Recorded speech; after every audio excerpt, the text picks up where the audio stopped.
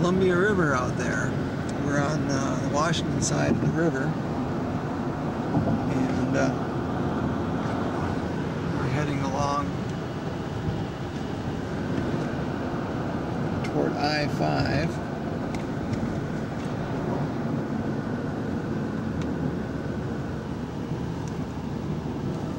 Where we'll pick up to the north a bit, and we're going to head off toward Mt St Helens this morning. Yeah. Columbia River is a really quite large river.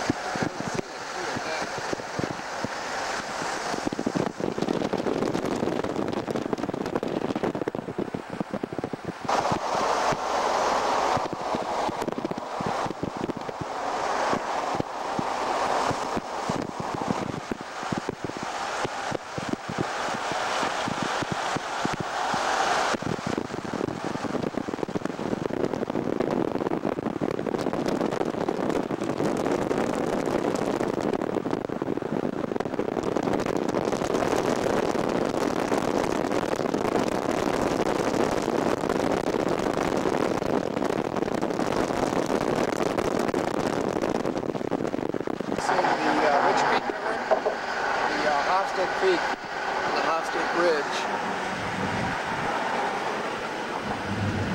in Mt St Helens vicinity,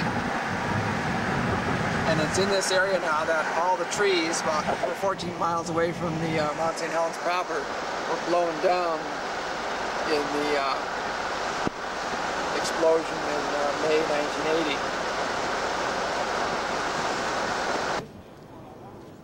I guess this is the point I've been looking at. That's not it, right? Okay, I guess not. This is the Toutle River here. Is that it? Yes, and off in the distance there then I think is the bowl. I think that we don't quite see most of, but I think those snow patches are down inside the edges of Mt St Helens. We're well within the blowdown zone here in the monument, but if you look across here you can see, sheltered by some relatively minor ridges, there's pockets of larger trees that got sheltered from the blast effects, still living. I think we're about 10 miles away right now from Mt St Helens, which is off that way, shrouded in some snow and clouds. The little mountain on the right side of the image here is Spud Mountain, and back to the right is Singed area. To the left is all below down.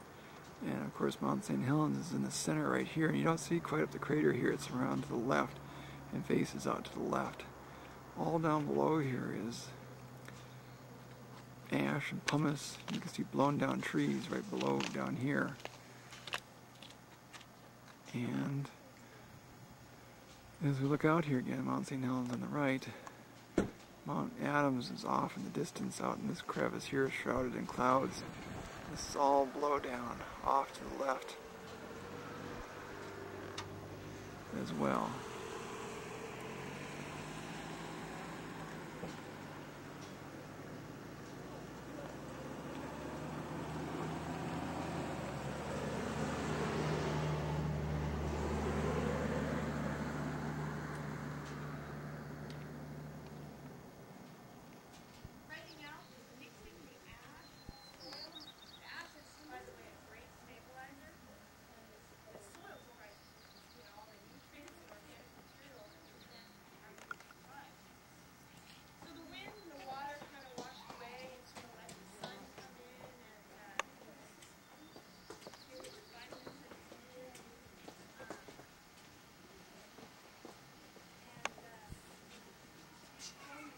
Toutle River down there,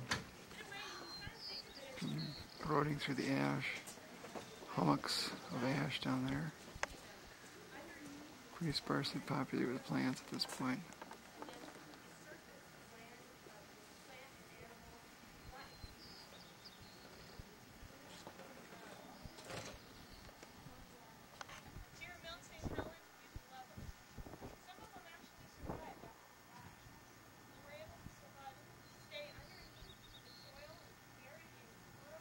Gophers are the salvation of this land, that parks person up there is saying.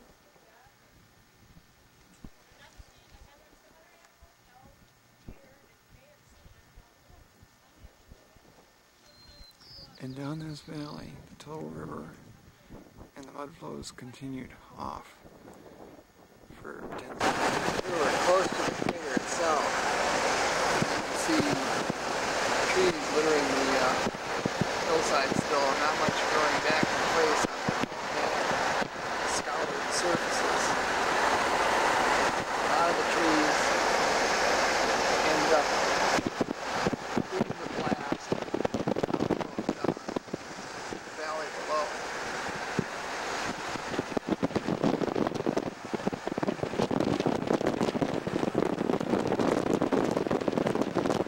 So here we are, we're 5 miles away, I guess, from the crater proper. This is the side of the mountain that blew away and slumped down in this direction. Oh, you can walk along here. And you can see these trees pointed in our direction, kind of embedded in some of the mass that got blown out here this way. It's partially buried.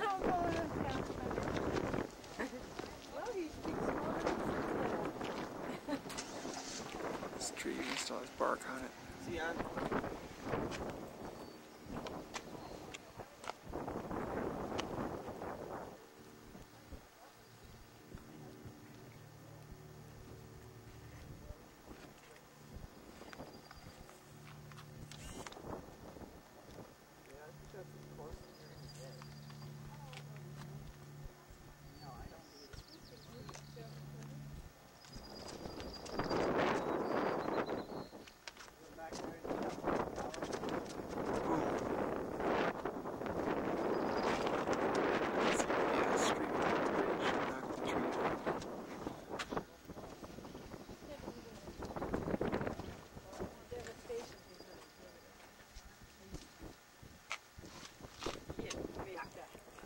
Boom.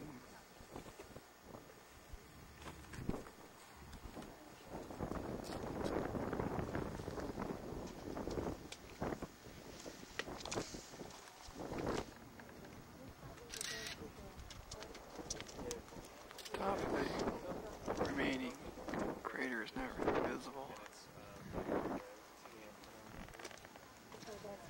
It blew out in this direction and all through this area. Well, it's an observatory.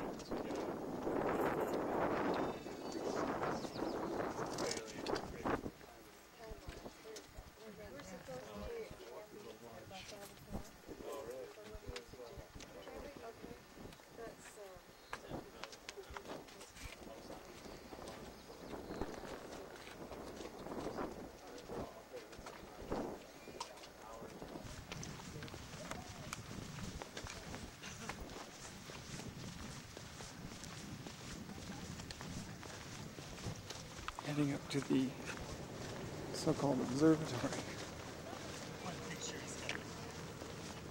There's a lot of parking up here. I guess they have a lot of people come through here.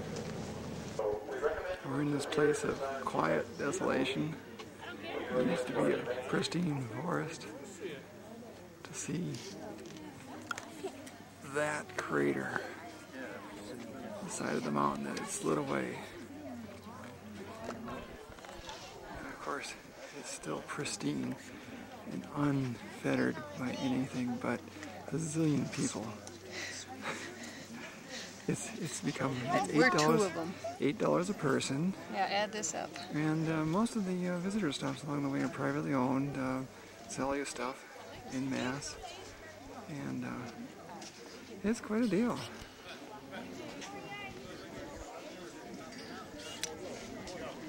Although they did build some expensive ghillie bobs here.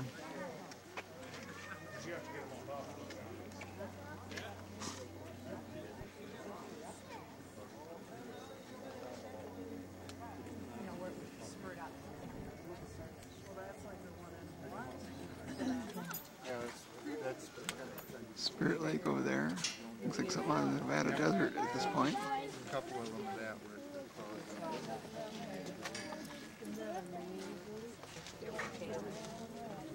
Oh my God, you just?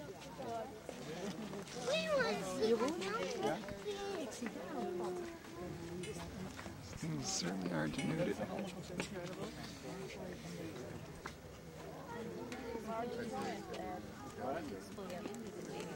That's the second eruption. 82 and 83? That's what started around there. The 80s when it erupted. On March 20th, 1980, that's before anything started. These were little spurts. 82 and 83. Yeah. I didn't know we had. Just little ones.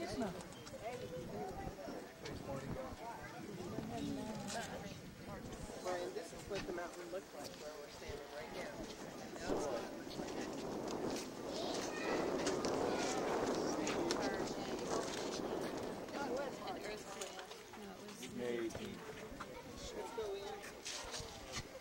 Here it is before, and here it is now. Before, now. There's a clear picture of it.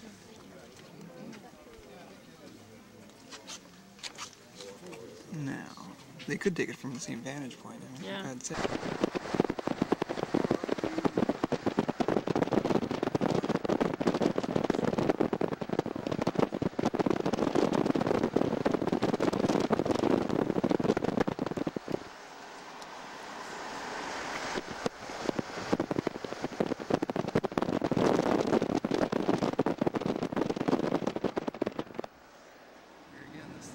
Top with all the trees blasted over the top.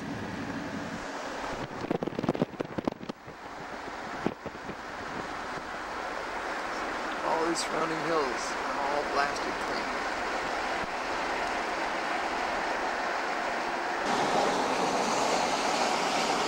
It's Mt Rainier that we're going by here. We're in Mt Rainier National Park. There are some pretty nice vistas up here.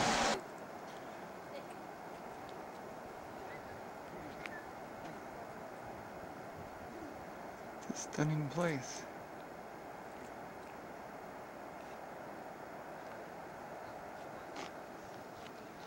What do you think? You're gonna go to the top there, Ray? Yep.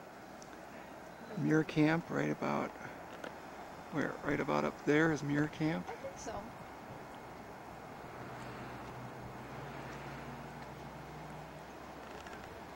See any people up there? No, I'm looking. I see some scuffed up snow. Like people are falling over the edge.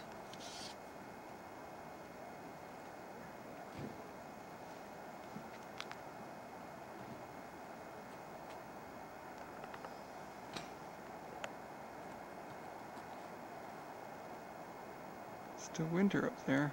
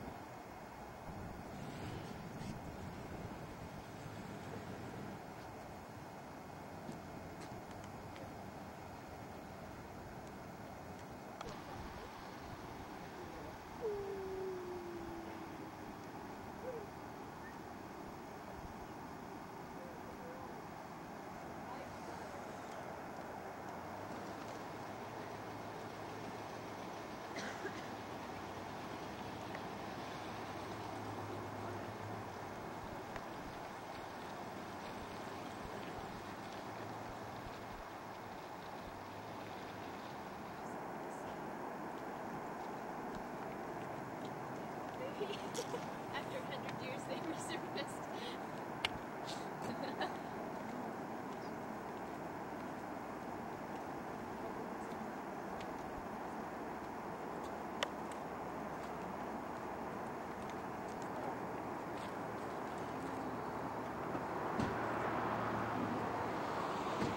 Here we can see the glaciers a little better.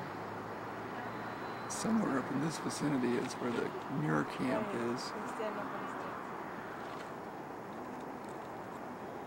You can kind of see some of the blue of the glaciers in this area.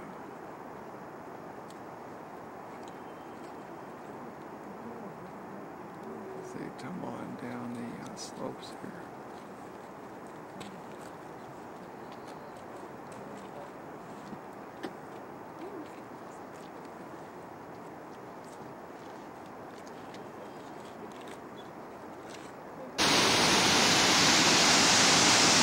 They're out of fun. Yes, they are Narada Falls. The real is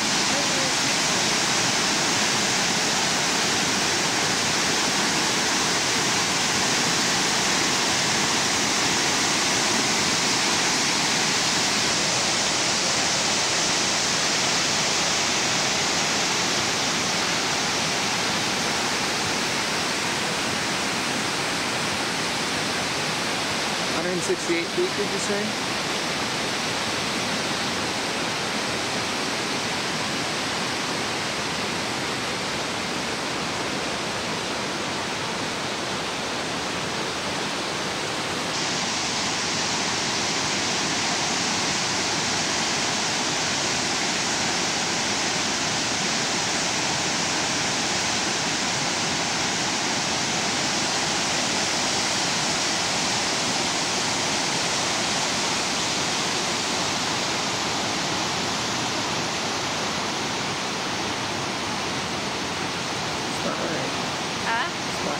Yeah. Well, here at around 6,000 feet, the snowboarders are going to climb up 2.5 miles along a trail to, I don't know where exactly, but there's 2 to 10 feet of snow down here at 6,000 feet. And there's probably wonderful snow up higher, and they're going to snowboard all day. The trails are all covered. Again, it's 2 to 6 feet. They probably figured it'll be another month before it melts out. We had heard 900 plus inches of snow up here this year. Glaciers have been growing for the last 20 years. There's a lot of snow on Mt Rainier. We have a really nice observation deck up here. 360 view. Of course, there's Rainier out there. You can't quite see the peak from where it's standing. It's still there though.